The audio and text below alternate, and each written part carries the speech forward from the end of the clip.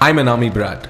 For all my civilian friends, it might sound a little absurd, but Brat stands for born, raised and transferred. My dad has been in the army from even before I was born. All kinds of camouflages and uniforms he has worn. But as soon as I go and tell this to anyone, the first question they ask is, does your dad have a gun?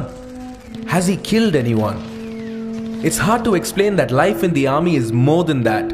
We Army Brats have donned many hats, changing schools, friends, stations every 2 years, switching languages according to our peers.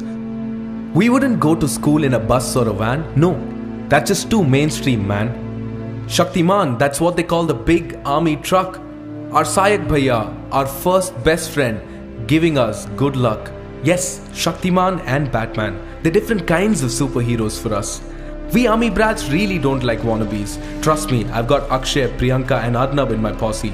अरे यार, army में तो तुम्हें सब कुछ free में मिलता है. Never ever say that to me. I get really annoyed when someone prefixes my dad's name with a Thiru Shri or a Mr. Colonel, not Colonel or Colonel. It's really not a tongue twister. I'd be the coolest kid in school when dad would come and pick me up in his olive green uniform with my classmates standing around in a swarm looking like they'd been hit by a storm. Mess with me if you can. My dad is an army man. An Army Brat's life is one of a kind. When you meet a new Army Brat, mutual friends you always find. Cause we've lived in so many different locations, places people would be scared to go even on a vacation. But I'm not complaining, it is so much fun. Army parties with retro songs, great food and the Dhai turn. Which by the way is more famous than the 2.5 kilo ka haath. Don't switch to another video yet, raho mere saath.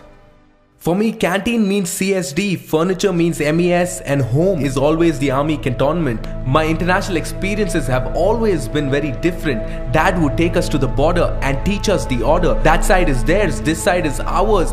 As a kid, I was shocked to see that both in India and Pakistan the same way camels walked.